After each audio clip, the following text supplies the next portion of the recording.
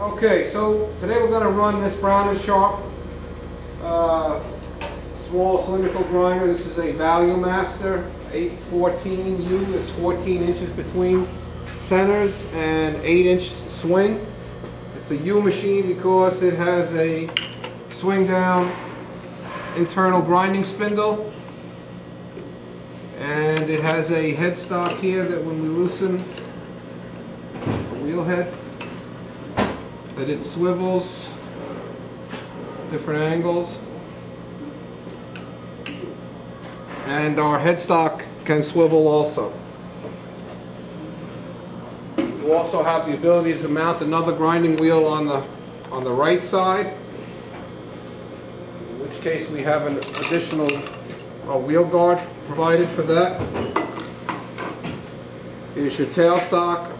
This has a table mounted diamond. There's also a spot for a diamond on the back of the tailstock, and you have a Hardage 5C collet adapter mounted on the spindle nose. You have in-feed by hand, and also you have a fine feed with this dial. We'll go ahead and start the motor.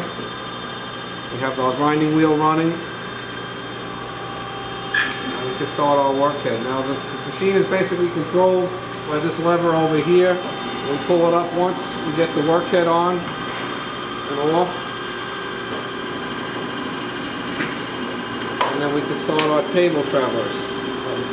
There's a step pulley in here where you have 3 different speeds for the workhead.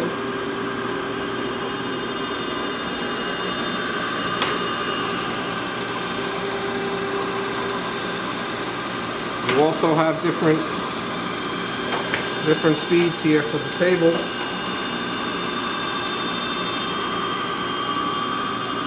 Actually 6 speeds, 3 high and 3 low.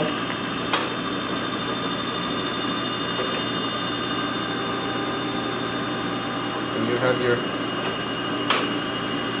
fast speeds.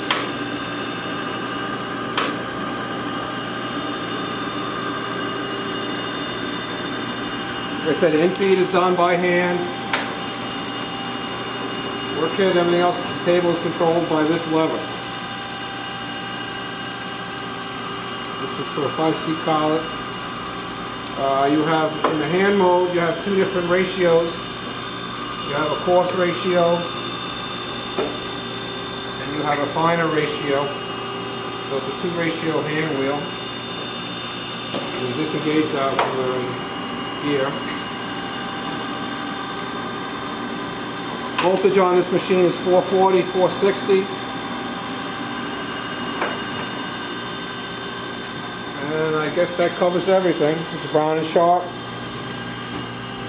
Nice little grinder. Uses 7-inch grinding wheels with the 1¼ bore like on a small surface grinder. The ID attachment uses a different belt. When you want to use that, you obviously have to take the tailstock off. You swing the ID attachment down, and there's a different pulley in there and a flat belt that goes on the spindle.